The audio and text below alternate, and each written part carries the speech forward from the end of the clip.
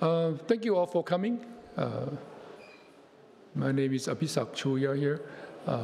Today we're going to talk about how we design the public cloud at scale, and what have we learned from the past, and why we changed it to the fabric networking here.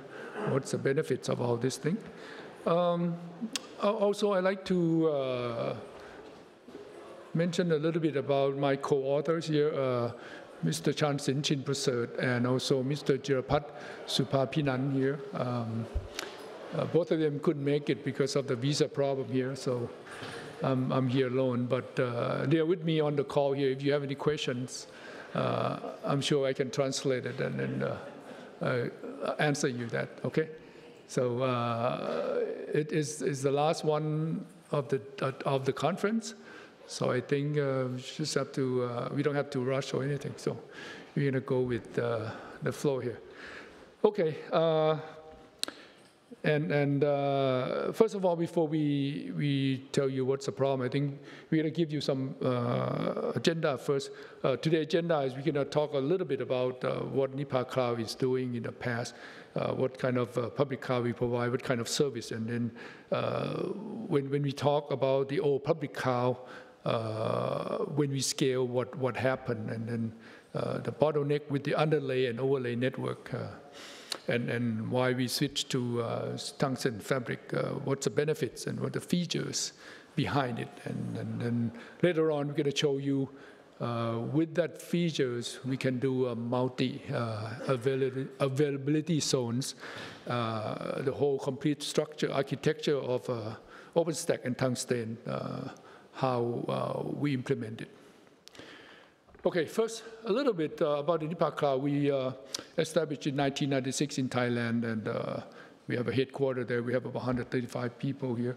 We have 2 availability sites, 24/7 NOC.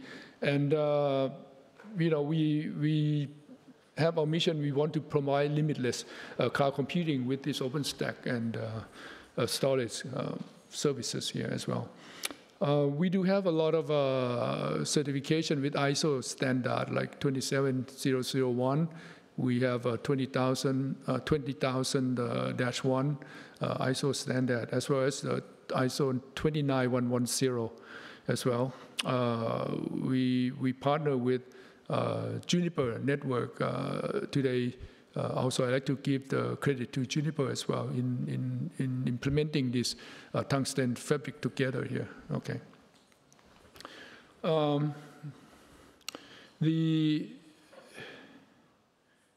Okay. How come somehow we couldn't get this one? Okay. Before we move on, just want to mention a little bit that we start providing the public cloud with the OpenStack in 2016, and we use Okada. That's a version. And then in 2019, we launched the private cloud. We have a customer like a banking and telco. And then 2022, which is this year, we just launched a new cluster. We call it Nipa Cloud Space here. And it's with all this fabric networking, and the version we use it, Victoria. Okay, and then the old public cloud that we implement with Okada is still there. Okay, we still provide the service, and we did upgrade it until the end of the Okada version. Okay. Okay. When we experience with the old public cloud, when we try to scale it, some problem happened. And we didn't really go up to like 100 racks yet, but after 10 racks, 20 racks, you're going to see some problem with that. How are you going to scale compute node over the racks? And then including the Ceph storage, we've encountered with underlay network bottlenecks and the performance of the overlay network as well, okay? So these are the big question mark for us, that if we want to scale, these are the problems we need to solve. And how are we going to solve that? Okay, and then multi-AZs is also something that I think we all have to consider, because if you don't implement this Tungsten Fabric with the fabric networking, we cannot implement a multi-AZ. And that means we're going to call, if you're going to have another cluster at different data center here, we have to call it a region. But the region is supposed to be outside the country. It shouldn't be within Thailand, right? Within Thailand, it should be like an AZ, availability zone. That's the way we look at it here, okay? Okay, so when we start out, this is the, oops. Okay, this is the layout, oops, okay. This is the layout of our network and also the racks, okay? Here's the, each rack here, with the TOR top of the rack switch. And as you can see here, up to okay, here's our layer 2. Okay? And this is the thing that we have issues with. Like when you're scaling to 100 rack, the east-west traffic, you're going to encounter with the large broadcast domain. You got to handling a lot of broadcast, unicast, multicast, which all these things, when you handle all these things, domain announcement, if some nodes go down, okay, you got to reinstall it and then restart it, and then you have to re-announce all this information to all these racks, all these switch throughout. So it becomes burdensome for the process here, and then it reduces the performance and it's increased latency. When we start out, we want to do like SLA 99.99, right? But without this kind of problem, we cannot launch SLA 99.99. I think the best we can do is 99.9 because of this problem occur. And another issue is the centralized routing. Because as you can see that everything has to go through this two. Right? So that's a big problem for us. When you scale, you got to add this aggregator. Okay? You have to add 2 more, and everybody has to connect to the bottom of the rack here. All the rack has to be connected on that one. Okay? So when you have some problem, you have to restart. The conversion takes so long, and for example, like a spinning tree, there's some problem with the looping, and then you have to restart it, and that's how we encounter with this problem. And I think we have to look for the solution, how we're gonna deal with that. Also, the network protocol for this kind of setting is that we have the ARP, which is when you add a new node, okay? ARP is a big problem for that, so we have to re-announce that. We use the virtual switch system here, or we call it MLAT here as well. This is the technology we're using that one. And another problem is that the whole cluster here, you have a limitation of VLAN 4096. Okay, that's another limitation if you want to scale here. Okay, so in order to scale over 100 racks here, I think what you have to, I'm saying about within the same availability zones here. So we need to, first, we need to transform the architecture, network architecture, change it to CLOS topology, which is the one that you have to understand it's about spine and leaf. And you can scale it one by one. But in the previous one here, when you scaled it at this point, you got to scale it two at a time. Okay. So when you say it's 2, but you can't go more than 8. That's a limitation. Okay. So because everything is centralized, it's hard to expand after that. So if you're gonna, I think it's good if you're going to do like a private cloud. I think that's probably okay. But if you're going to do it for public cloud, you need to look further beyond that. What kind of network architecture you're going to use? And we go with the CLOS topology, spine leaf. We can talk a little bit about it. And we change the communication between overlay and underlay. We switch it to BGP EVPN or VXLAN. Okay, this is a protocol for the IP public fabric here. And instead of a single gateway, we use the Anycast Gateway here. Okay, or you can call it distributed gateway.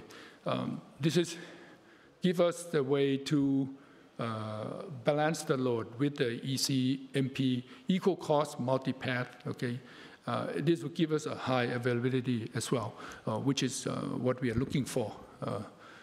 Our goal is we want to achieve enterprise public cloud. We want to achieve SLA 99.99929, not just 19.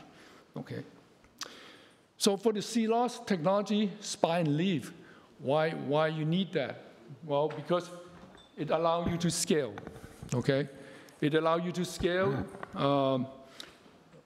one by one. You don't have to scale 2, 3 at a time. You just one, and you don't have any problem that MLAC presented to you. It's become the link between spine leaf. It's become active. It's not just the active passive. One you use one, you don't use the other one. Okay, so no blocking while spanning tree. You don't have to worry about that.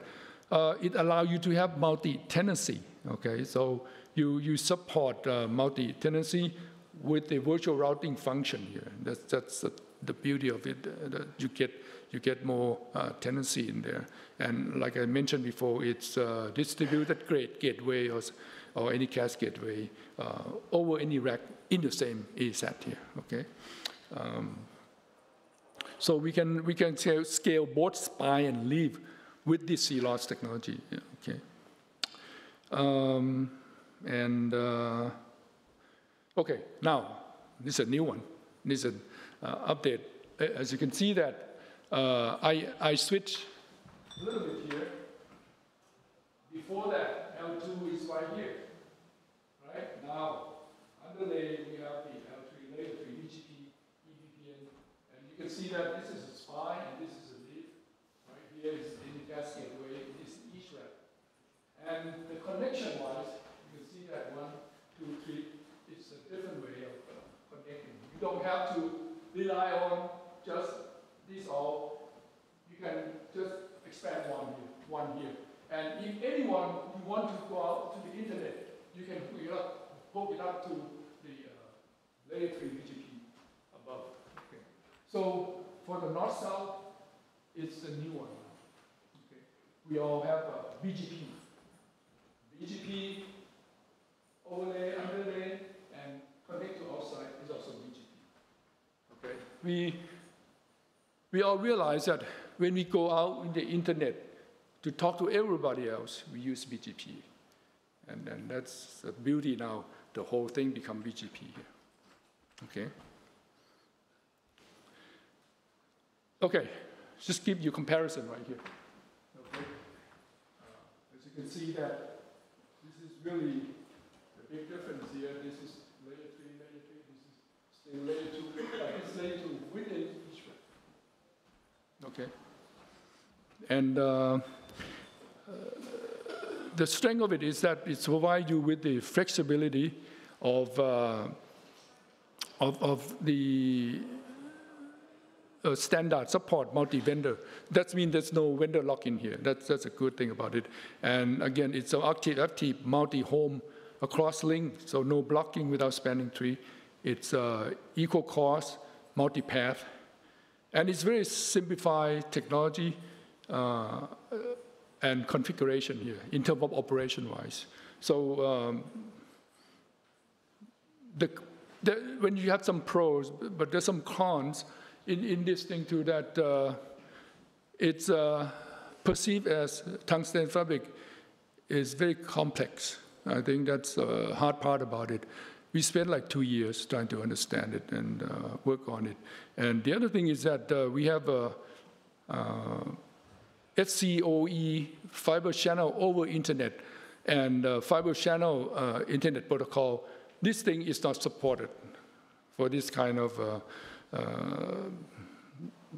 network technology.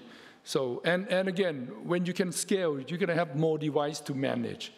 Okay, so that's another big problem with that.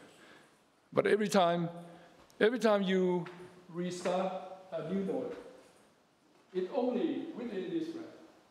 Okay, you don't have to announce. Okay, hey, I'm a new guy here. This one no, this one kick. Just let everybody know here. But it's within this RAM. But if you in here, if you compute node down, you're gonna restart it or replace it. You put it in here, and this guy gotta tell everybody. It become overwhelming of the broadcaster. Okay.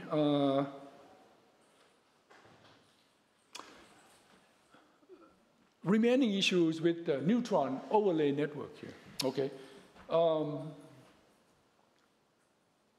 Again, in the past, with the old public cloud, we use neutron, right? We don't really have Tungsten Fabric. We use only OpenStack, Ceph storage, and then neutron.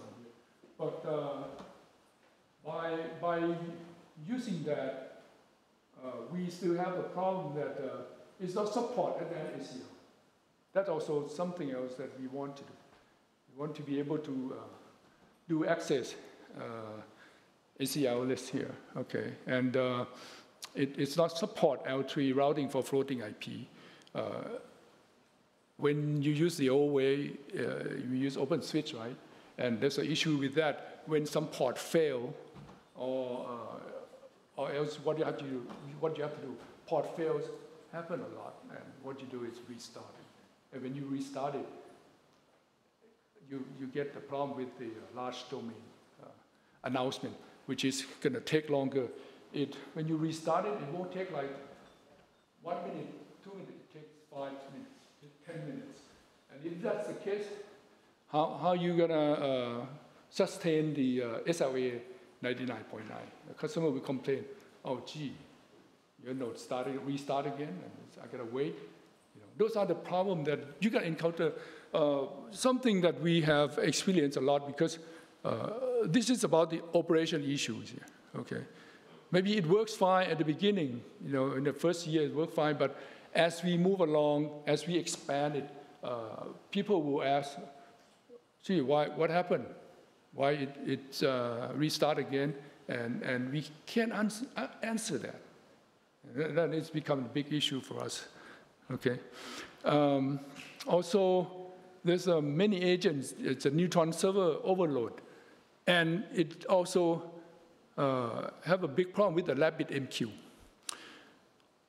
The old public cloud that we have, RabbitMQ, works so hard, so many traffic, it's overloaded on them. Sometimes, we have to slow down, we have to wait. It's waiting too long. RabbitMQ is just trying to set up the queue to everybody, but it's been overloaded, and so it slowed down the whole thing here. So that's the big problem here. The last one here is that not support integration with physical router here, okay? You cannot plug in directly with the physical router, and that's another problem that we'll be facing, and we would like to change all this, okay? So that's why we bring Tungsten Fabric in here, okay? So it integrates seamlessly, okay, with OpenStack, okay? And if you understand the history a little bit of the guy who worked on this thing, and I talked to Mark Collier and Jonathan Bryce, and they recognize that who is this guy, and I don't even know him. But he moved around I think he started off with one company, I think it's Cisco or Juniper, and then they rewrite this thing, and then they move around, and then they end up by setting this Tungsten Fabric at Linux Foundation, okay? The reason that we also come up with all this story, and then it works well. We already launched production, okay? With all this, what I said today here, it's already on production, and you can visit our website, okay, portal.nipa.cloud, and you can try it out and see how it goes, okay? We have a beautiful portal for you to try it out. And one thing about the reason we picked the hardware for the switch and router, we picked Juniper, is because Juniper allowed us, okay, to put the open source into their hardware, okay? They used to call it Contrail, okay, Open Contrail, but now they think they changed the name to C, something like that, I forgot. But they allowed us to do that. So we felt that this is a good way, so at least someone guarantee their hardware, okay? I could go with the white box, but I said, well, you know, white box, you don't really guarantee with the hardware. So if you put open source on the white box, then it's a little bit too risky. So I said, well, let's go with Juniper. And they already have experience with the Contrail. And basically, Contrail and Fabric, Tungsten Fabric is pretty much the same. But it's the one you pay for the license. Okay. The other one you don't have to, but you got to work hard on it, try to install that. But I think they did really help us a lot here. Okay. So it's all route-based, okay, between compute node. And it's simple, like I said, with other platforms such like Kubernetes, and there's no vendor lock-in here.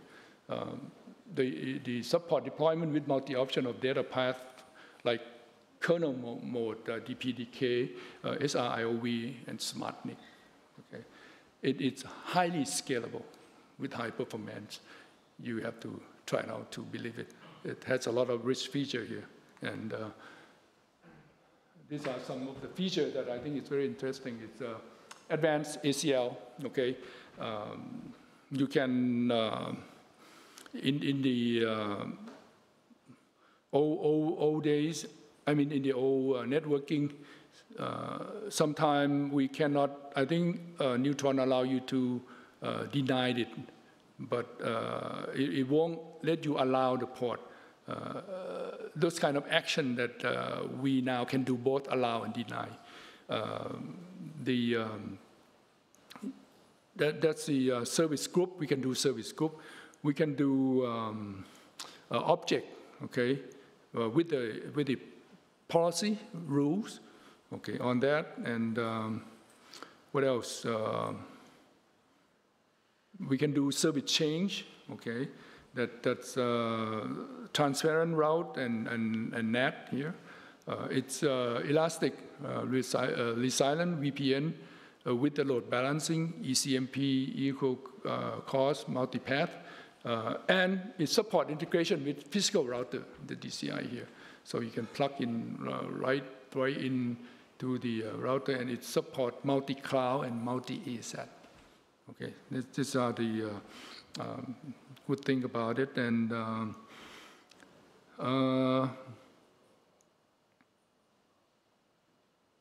okay, here's the overall Tungsten Fabric architecture. Okay, as you can see, this is the IP fabric underlay network here, right? And it's then go out to the gateway and virtualize server control here, OpenStack on top of that. Okay. So these are the architecture that we are using right now. And you can, in here, you can start off with, let's say if you want, the first step you can do like 20 server per rack. And you can do like 8 of them, I think. Yeah, you can do 8 rack, and the network behind it is like 100 gig, okay? And it's a 24 gig times 4. That's why we use it. For the overlay, it's all 100 gig, and its underlay is 25 gig times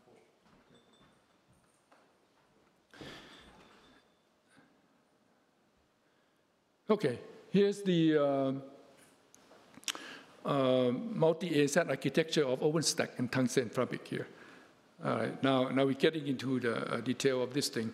The key of this one is that you need to have, let's say, I call this one Bangkok AZ, and this is non-country AZ. So this is AZ1, AZ2, or AZ here, I'm sorry, we call AZ. And the top part is a global zone, right? As you can see that the global zone, you can see all this can be in neutron, keystone, horizon, grants, nova, and Cinder. We're gonna talk to everyone this way, okay? Go through all this thing and then how it connects to one another. So, and this is again the Jupyter network. All these things is what we call the global zone. Okay, so centralized control for management, and it requires 3 sites. Okay, for active. So we need to have 3 sites to have this, to have the high availability right here. So the global site could be anywhere that you can put it, as long as it's not in this two. Okay? Because if one side down, you don't want to have this two down. Okay? You want to have one down, and then if you put this one down, then this two can still work. That's why you're gonna have a 2 site. The edge zone, we call this one is the edge zone right here. Okay, edge control, edge control. Okay, so you're gonna have a controller, compute, and storage node. All in this one. Okay. You're gonna have a edge control, Ceph storage, compute node. Okay, all in here. And high availability, so do no dependency for each AZ. Okay. Multi-AZ for OpenStack services. So in each one, you have Nova, volume, grants, and network, which is the neutron tungsten fabric. You still see that we use neutron, but actually, neutron we don't really use much, but we need to have it because OpenStack and Ceph storage talk to neutron. So we use neutron almost like a proxy. Okay, it passed to tungsten fabric, but you need to use it still. Okay. All right. Then let's look at this Nova cell first. And for Nova cell, we're gonna install this one so that we can separate RabbitMQ to support compute node in each AZ, okay? All right, you can see that this Nova cell here with the Nova conductors, okay? And to go to Nova compute, okay? So you can see that each RabbitMQ separated out, okay? So the load has become less to begin with. And secondly, RabbitMQ doesn't overload on the server because it all go to tungsten fabric. And as you can see later on that all tungsten fabric run on router. So we create something that is make a networking easier, simple, and still integrate nicely with the OpenStack here. So so we deploy this Nova connector and RabbitMQ for each AZ, and then local RabbitMQ for scale compute node, okay? Because if you have for each side, it can scale easier. Horizon API CLI are able to choose each AZ on instance that we created, okay? So you can use all these things here. You prefer to go with that. Next one is the Cinder, okay? We deploy Cinder volume. Cinder is, as we all know, is to talk about the volume with the Ceph storage here. And Cinder volume is responsible to manage local Ceph cluster, okay? And we use volume instead of local disk. In the old public cloud, we have a local disk within the compute node, right? So when you pick flavor, I have to tell, you have to pick like 2 core, 4 gigs, and 80 gig of storage. But the new one, you can specify anything you want because we use the volume instead. So you have 2 core, 4 gig, and then you can pick like size 20, it's up to you, and then you attach to it. And this makes life easier because if that VM goes down, you can just, replace the VM with the CPU and RAM, and then attach back to the volume.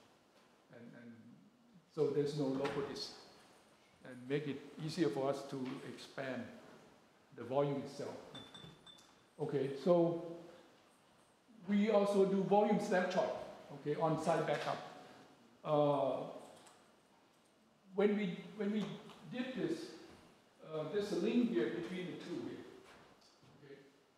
And we try to minimize the link, not to use it too much, okay? We want to make sure that if you're on one site, one AZ, then you make sure you do everything within that one, okay? So that you can save the link. But if you want to go across AZ, then there's some cost attached to it. But if you don't really need it, okay, you want to save backup, you can do within offsite, but you can also upload the image to replicate it by using the Radar's gateway. Okay. If you want to go across the site, we decide that you have to do it through the image. That's a thing that that's going to have to go through GANs. Okay, we're going to talk about it next year. But that's the way we designed it. We want to save you cost, and you don't really need it, then you don't send across the ASAP. Okay. Then you look at GANs here. Using Ceph Gateway as a store backend with the Swift API here, and multi-site replication of Gateway. You see that side here, GANs coming through, and then talk to this Gateway. One thing that we design is called Cinder image cache.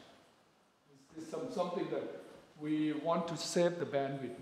It's a new feature to speed up volume created by cache image that have been used on that AZ before.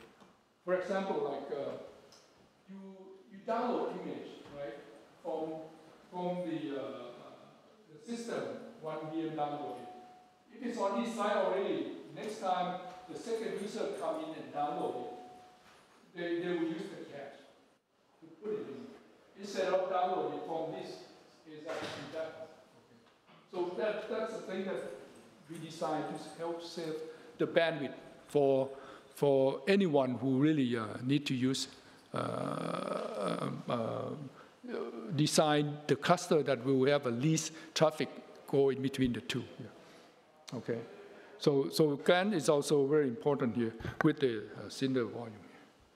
And the last one here is about the Tungsten Fabric, which is the networking here.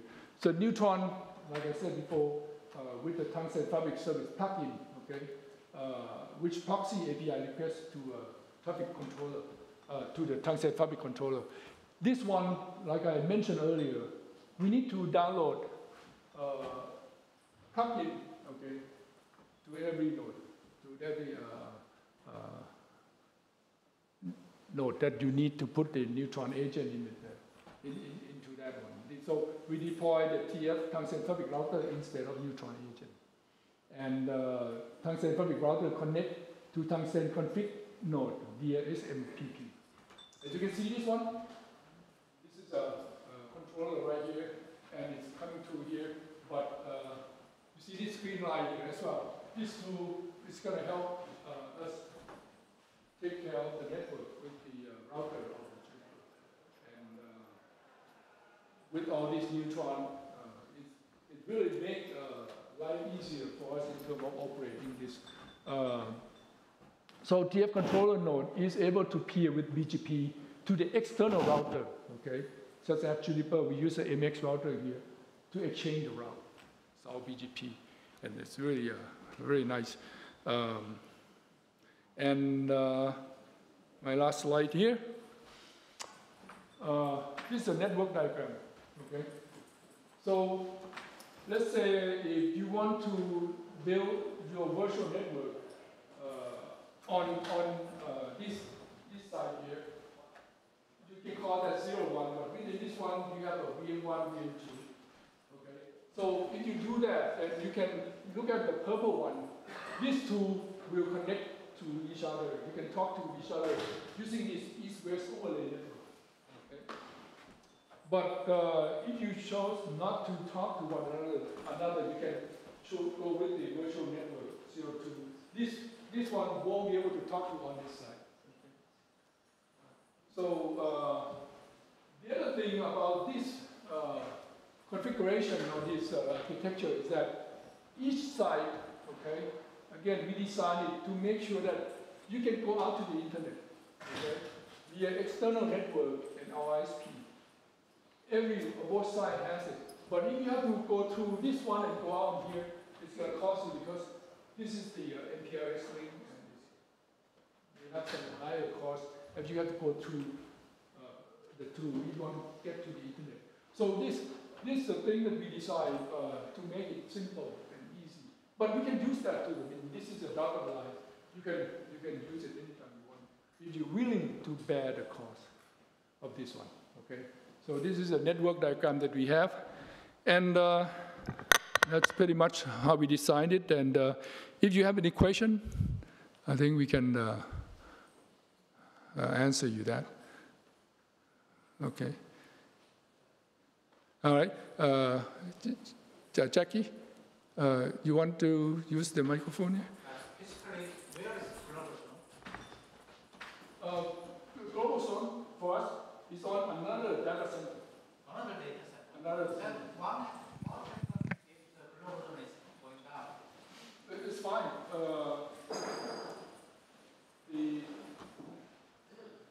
What happened? The global zone is died out just itself, right? Okay. Take top, right? Okay. Let me. Target.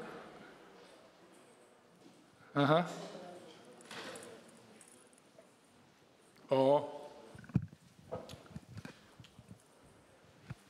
Okay. Let me show you this one here. I forgot to mention that the global zone is not actually in all three. It's already in all three, not just one. Okay. So just to clarify, you're saying that your control plane is replicated in all of your zones? Yeah, there's a global replicate in all. So what do you mean so the global zone? Because as I understood, you have three sites, right? Yeah. What I understood. Require 3 sites for active. What do you mean the first? Which one? This one? Yes. What I mean by this? You have that replicated in Bangkok and in Lawrence. So you look at the first one, right? We need what? You need a quorum, so that's quite only three. Yeah. Split brain.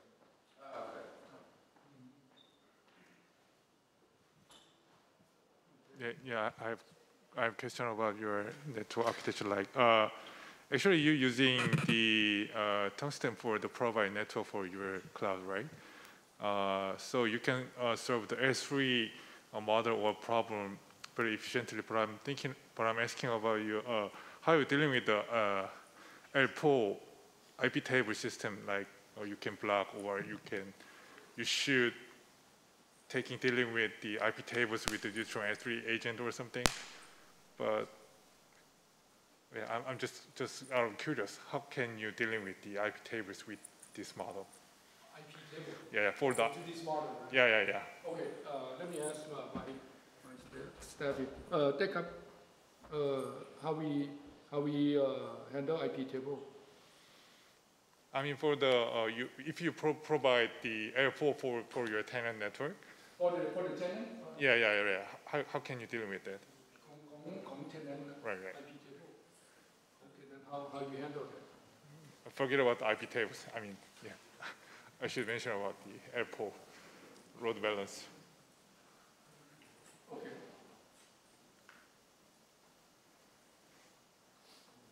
Maybe, yeah, we talk about it later. Okay. Yeah. There's a security group, the old way, you can Right. do the same way, right? Right. With the old way.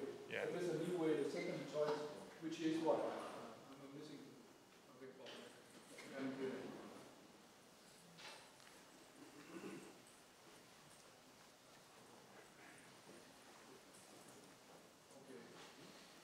the other one is you can use advanced ACM.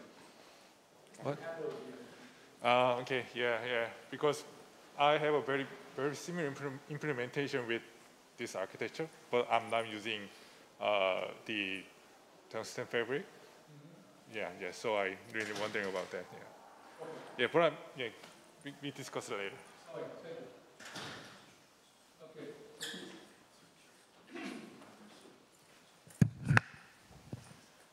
Thank you. My question is, how do you handle, updates on the switches from Juniper concerning the operating system when you are using the open source version from Contrail, which is Tungsten? I mean, the switch OS will have updates, yeah, and then you have to reflect that in your Tungsten Fabric Manager as well. I think this setup is quite a bit impressive. So that's the only way how you can combine overlay networking with switches and Linux system, because you are using the vRouter from Juniper on the Linux system. But when you're using the open source version, are you then maintaining this version, when the switch operating system is being updated and you have to react because otherwise it doesn't work anymore? Okay, all right. The CLOS ตรงนี้ต้องอัปเดตไม่งั้นมันไม่เวิร์กอันนี้คุณว่า What's your answer?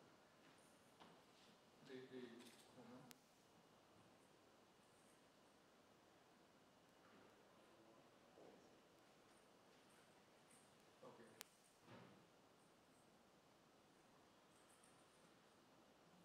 ก็คือถ้าเกิดมีอัปเดต CLOS you talk about CLOS topology. You ask about the update of the CLOS. When you have a new switch operating system. New switch operating system. Yeah, and then you have to do something, You have to do something about it. On the Tungsten side, you have the right control about it. There might be new features which you then have to implement in Tungsten. Right. Yeah, okay. How are you going to update that? ก็อัปเดตตัว Tungsten Fabric ให้ตอบเลย